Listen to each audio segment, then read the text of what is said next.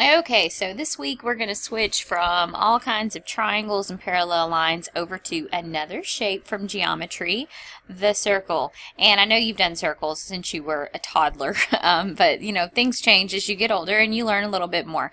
So let's talk about what you might already know, right? Hopefully you already know that this is a circle. No, hopefully you already know that there is a center to the circle and that every point on the outside is equidistant to the center. And if you were to connect the center to any point on the outside, that is called the radius. I'm going to label it an R, but over here we'll make a little key. I think you already know that though.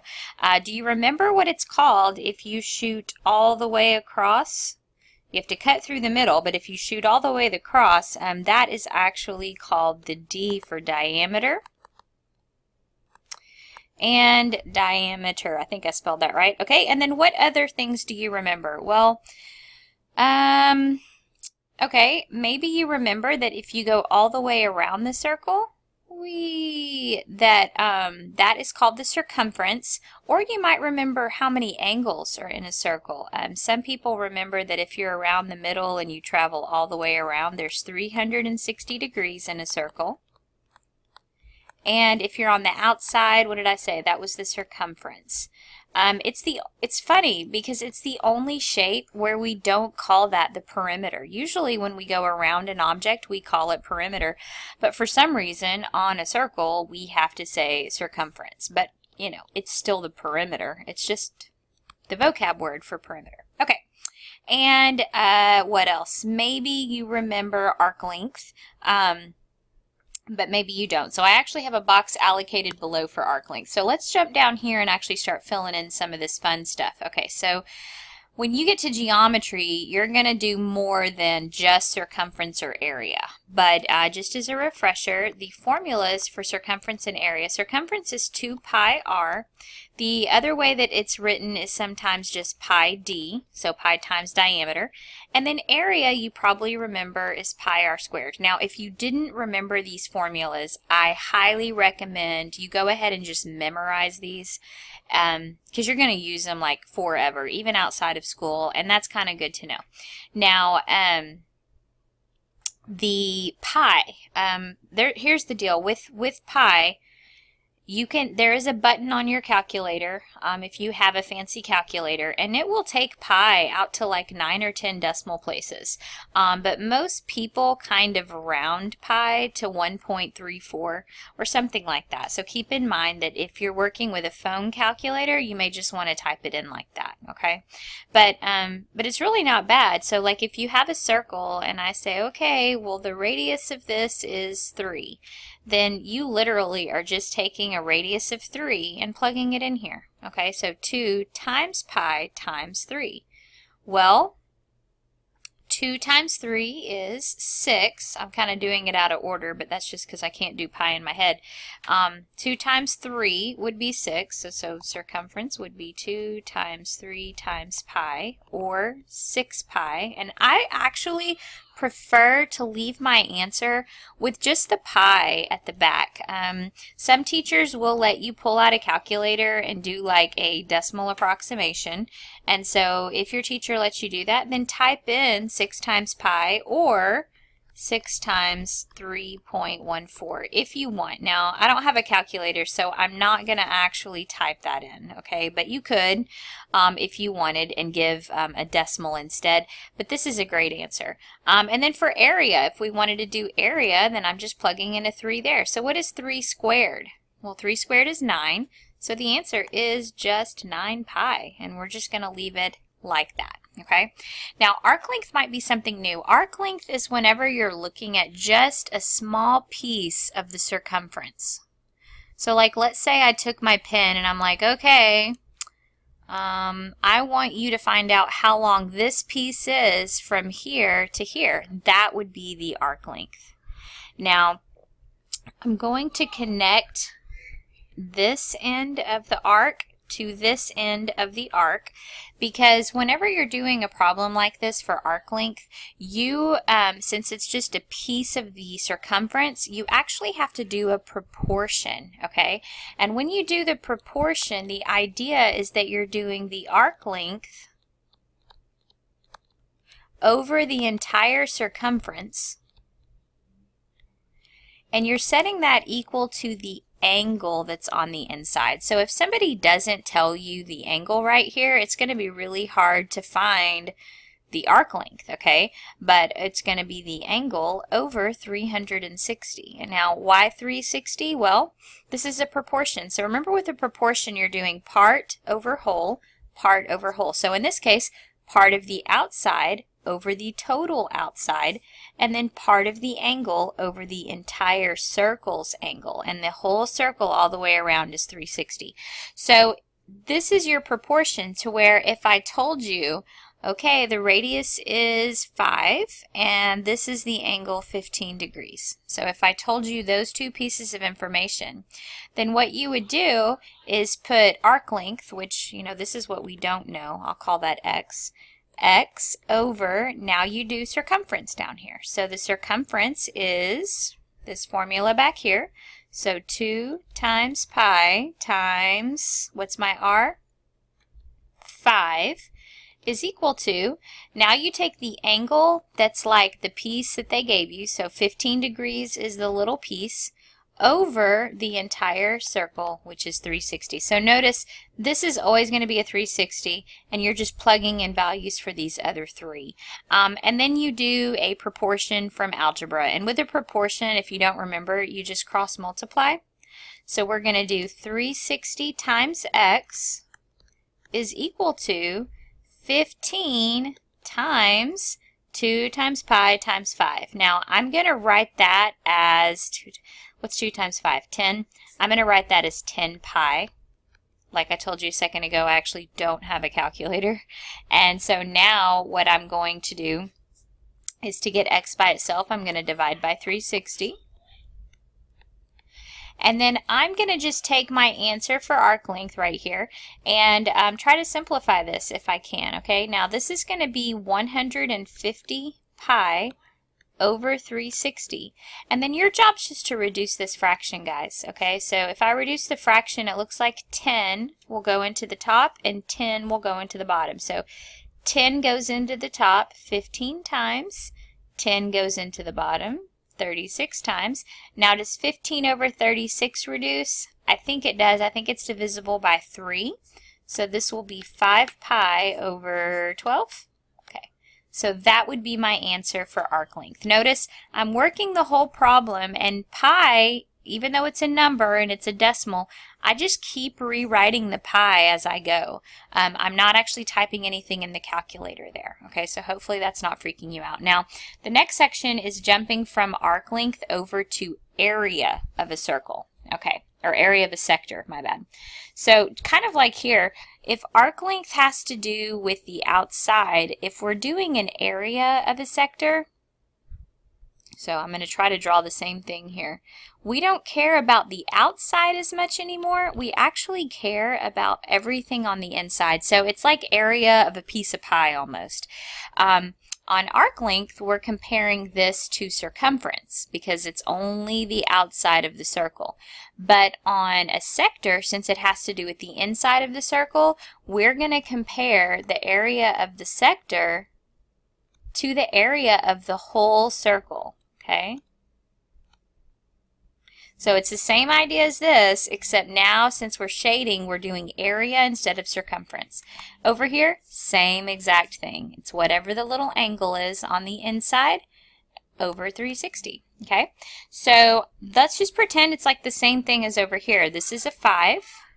And on the inside, that's an angle of 15 degrees. I know you can't see it because I colored it in, but that's okay. So that's really 15, and that's really 5. And now let's work this problem out. If somebody said, what's the area of the sector? We would say, we don't know. So we'd call it an X. And then on the bottom, I need to do area of the whole circle. Well, what's area of a circle? Well, over here, area of a circle is pi r squared. So I'm going to do pi r squared equals the same thing as before, 15 over 360. Okay, so now what? Well, same as before, cross multiply. This is going to be 5 times 5 is 25 pi. Okay, so let's go this way first. It's easier. Okay, 360 times x is 360x equals, now I do these two times each other, 25 pi times 15. Yikes. I don't know 25 times 15. Let me work that out over here. 5, 2, 12, 5, 2, 375. Okay, so 375 pi. So that's the math from doing 5 times 5 times 15. You get that number, and then bring over the pi. Now I need x by itself, so divide by 360, divide by 360, and then you're just going to reduce this fraction. Now, I know 5 goes into both of these, so that's what I'm going to try to do to break down that fraction. Let me see. 5 will go into 37 7 times with a remainder of 2, so that should work. And then 5 goes into 360. 5 goes into 35. That's another 72. Okay. This is what I'm getting is 75 pi. Oops, I don't need that. Over 72. Now, if those two break down, then I don't know what they break down to. Oh, yes, I do. I think 3 goes into both again. So 25 pi over 3 goes into there twice, 24. Okay, that would be the final answer there. So it's a big lesson, guys, in algebra. This is all that this is. It's algebra. You set up a proportion, you cross multiply, and then you have to remember how to reduce fractions. So, you know, if you would like, go ahead and pause the video and go try the ones on the practice section, because this video is kind of broken into two different parts. This is part 1, where it's area, circumference, area of a sector, and arc length, okay? And then part 2 is going to be some rules for when, yeah, this stuff. And this is stuff that you might not have ever seen, like, these words before, and you're going to be like, what is that? So feel free to hit pause, go work on that video, and then come back when you're ready for part 2. Okay, if you're back, it means you're ready to rock for part 2 of this. So the first thing that I want to do is just some vocab here, okay? Chords, tangents, and secants.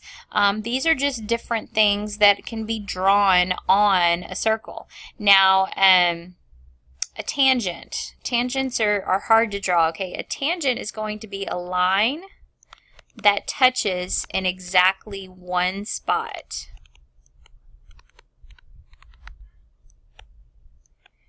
Now, it doesn't have to be a circle. Like, there's a lot of things that have tangents. You could take any picture and draw a line on it that only touches in one place, and it would technically be a tangent. But on a circle, it's a little easier to see. So go to any point you want. So any point, it's got to be on the outside of the circle if you only want to touch once. So let's say you're here, okay? So I need to draw a line through this point, but it only can touch this point. So don't go like this way, because then you'd be touching like a lot of points on the inside. So you'd be touching over here. You don't want to go like that, or you'll end up touching over here. So it's kind of like, it's like it barely skims the picture. Kind of like that. So like this would be the tangent, okay? Now, chords and secants, those are going to be lines that can go through the circle. And the difference is a chord doesn't, a chord is a segment, okay? It's a segment through the circle that touches in two places.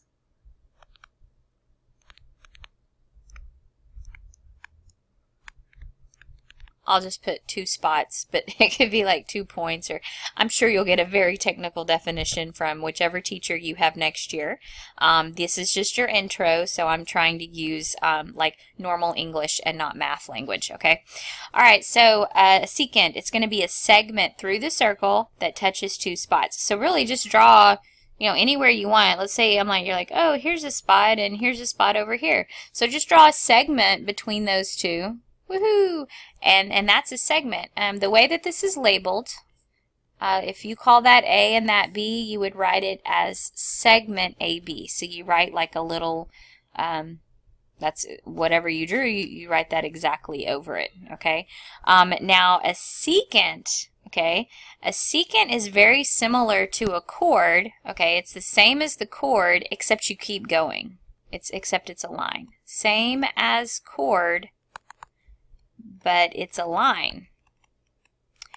And what this indicates is that, you know, it keeps going. So like, let's say I'm going to put C over here, and let's say I want to go through A and C.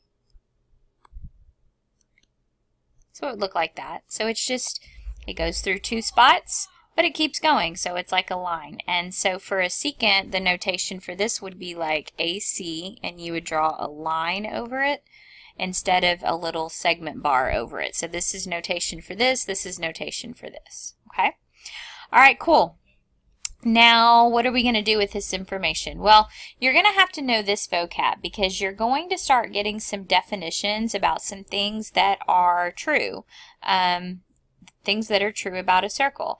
And one of the first things that I would like to talk about,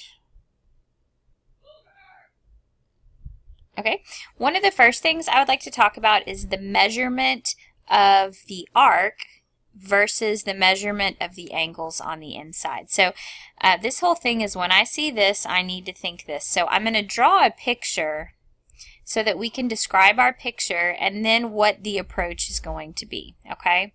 So the first thing we're going to do is a central angle. It's called a central angle if you know that it's at the center of the circle. And here's what's really cool about this, okay? If this is an A and this is a B, if somebody asks you what is the measure, remember a little m in geometry just kind of means measure. What is the measure of arc AB? This is how it would be written, okay? And you know that it's in the center, okay? So if you need that, what's cool about this is that it is equal to whatever the angle is on the inside. It actually equals the central angle. So that's just a little side note. So if you see something chilling in the middle and they're like, oh, that's a 48, then you know that the measure of AB, the measure of the outside of the circle, is also 48. So this matches this. Okay, if it's in the center like that. Now, what if, okay, what if it's not a central angle and then you're looking on the outside, okay? Well, if that happens, there's another rule that you can use, and it looks kind of like this. So I'm going to do red for this one. Let's pretend that we still have A and we still have B, but it goes all the way to the opposite side of the circle and it touches the edge, okay? So it's one of those things where it's a kind of a cool relationship. We already know that this is 48, right? Because we did it right here, okay? So we know that this is 48. What ends up happening here is that the angle, if it's touching the opposite side, this is actually equal to half. So this angle is half of the arc, half of the measure of AB. Okay, so whatever arc is across from it, if that's a 48, then I know what's half of 48. I think it's 24. So in this problem, it would be 24 degrees.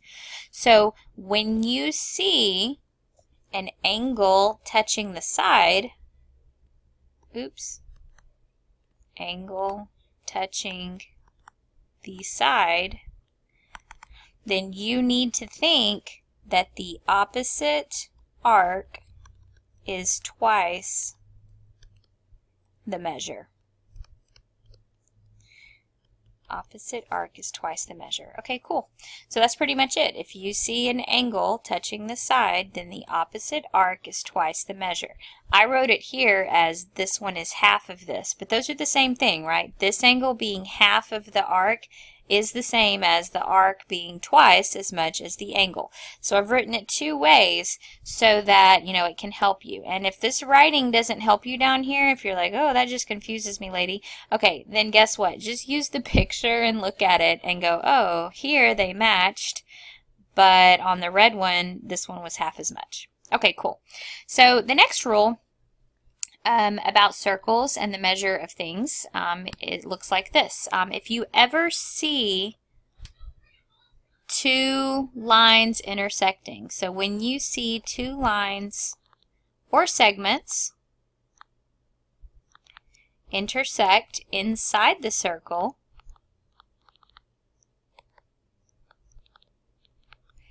then what you need to think is the following.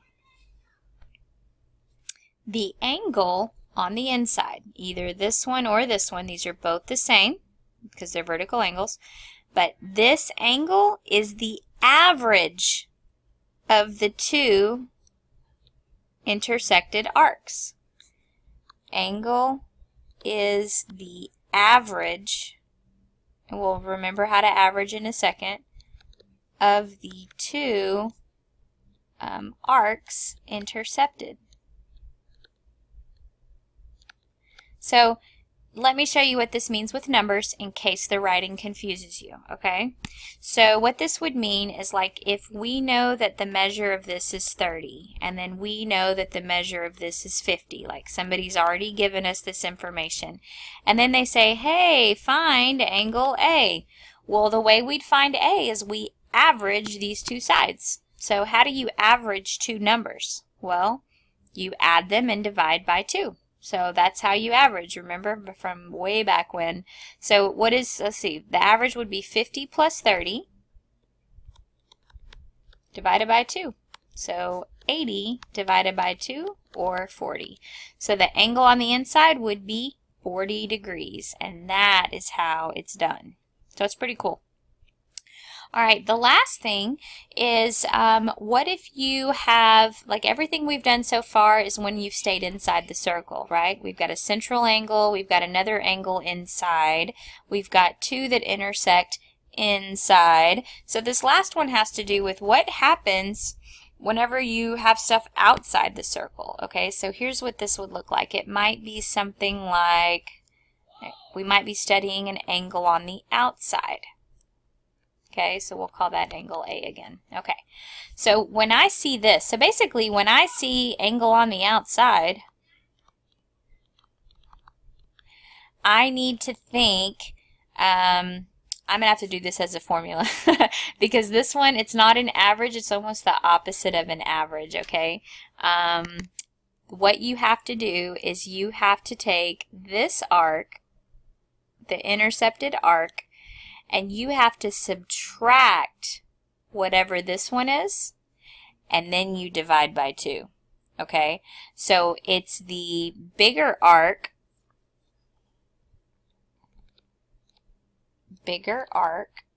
minus baby arc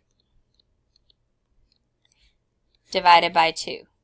I don't know why I don't know how to spell arc. There we go, A-R-C. Okay, so the bigger arc minus the baby arc divided by 2. So let me give you some numbers here to show you what I'm talking about. So let's say that you know that that's 100, and then you know that this is 20 right here, and somebody's asking you for angle A. Then angle A would be equal to 100, the bigger arc, minus the baby arc of 20 divided by 2. So in this case, it would be 40 again, okay?